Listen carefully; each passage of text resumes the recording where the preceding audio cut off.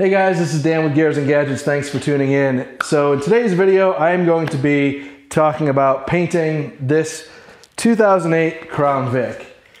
I bought this car from salvage auction. I'll link the video series up above here. You can go check it out. I won't go through the whole thing again, but now that it's time to legitimately paint this car, which the first shot I basically tried to rattle can this car with a Duplicolor color match, which was sponsored by Summit Racing. Again, huge thank you to Summit Racing. Those videos didn't do really well, so at this point, I'll continue to shout them out because of how great they were to me and supported the channel, but I'm not reaching out to them until I can actually come through with what I feel is a legitimate delivery on a sponsorship. I don't think I did a great job producing the eyeballs with the last videos. You know, I'm trying to be respectful to the brands that support my channel. I'm not blind to the bigger picture. So I am here holding a quote from Maaco. That's right, Maaco. They quoted me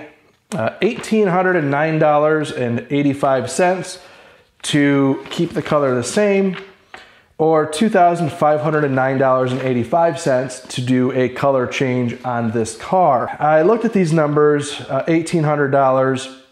What that covers is a base coat, clear coat. I would not do a single stage. In my opinion, a base coat, clear coat is the right way to go with any car. So $1,809 would have involved sanding down the hood, getting rid of the terrible paint job that I had done, the bumper and the quarter panel, and then reshooting the entire car. So, am I taking this car to Maaco for the $1,800? The answer to that is no, I am not.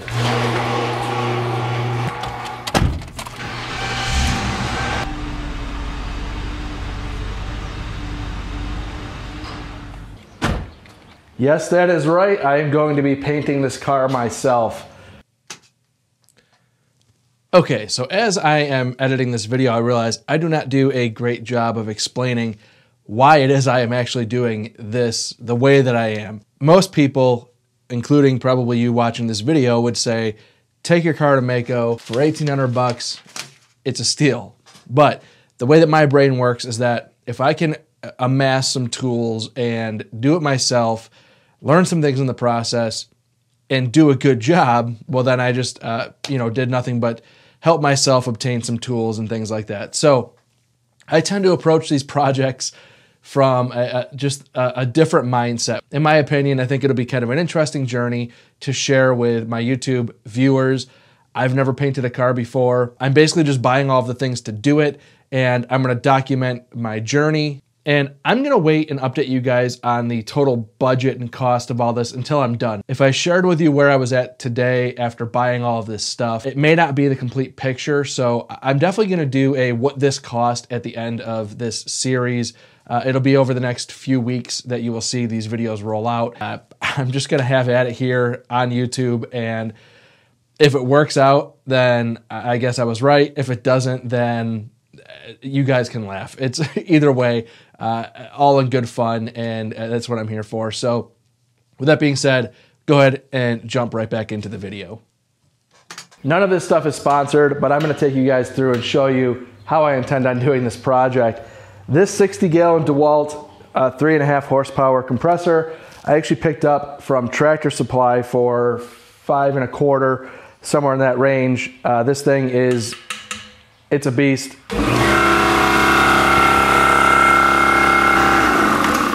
Maybe not the quietest of compressors, but for what I need, this will do just fine. And I did plumb this up here with the copper lines. This is 3/4 inch with a flex hose to isolate the vibrations from the wall, and 3/4 inch all the way up around to this drop here, which you have a relief valve drain down low. Also, there is one back here as well. So 2 drains here at 3/4 inch, then it cuts to 1/2 inch, comes over to a water separator, which is a basic water separator. The regulator comes up here, up into the DeWalt 50-foot hose reel, and I can also then run this T here, goes 1/2 inch with a shutoff over to what I'm calling this second stage. This is the DeVilbiss Cam Air QC3 air filter and dryer, which is basically what I'm calling a second stage filtering for painting.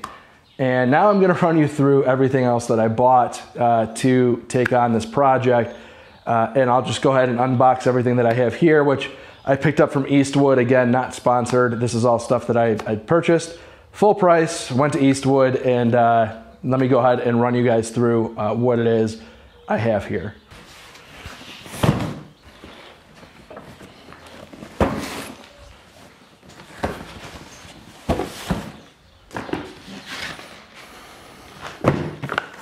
So the first thing that I got, which I already cheated and opened up the box, but I got these DeVilbiss starting line paint guns, both HVLP. One is the finish coat and then one is the primer. I have no idea how to use these things, so it should be interesting. Stay tuned for this. The reason why that came out was because this box was for the air filters, which obviously I already plumbed that all up before this video. So there was a little bit of cheating. I may have opened these boxes already, but for what it's worth, this is a Paw Patrol painting that my daughter hid inside the box.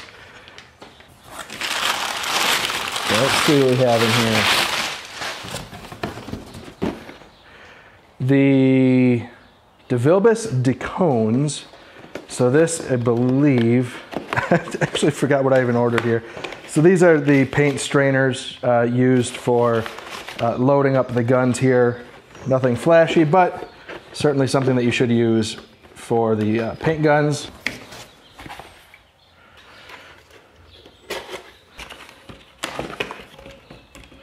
So the 2K urethane primer surface, this is the activator. A cleaner for the guns. Some inline air filters also for the paint guns. And then a slew of sandpaper. I have 180, 120, 220, 320, 400. Bunch of sandpaper. I'm going to need all of it, I'm sure, for prep work. A little tip that I'm not sure if it's supposed to be in the box. Some paperwork.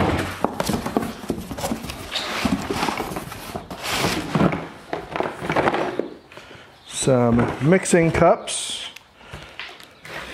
just a whole kit. There's a bunch of different mixing cups in here. Some filters, some stir sticks.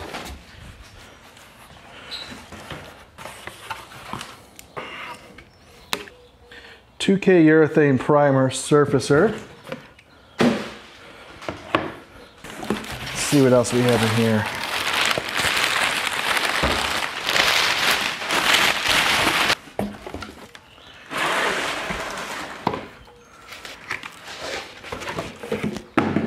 This is the 4-to-1 Show Clear.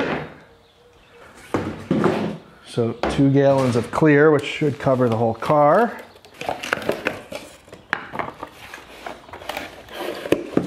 And here you have the 4-to-1 Premium Show activators.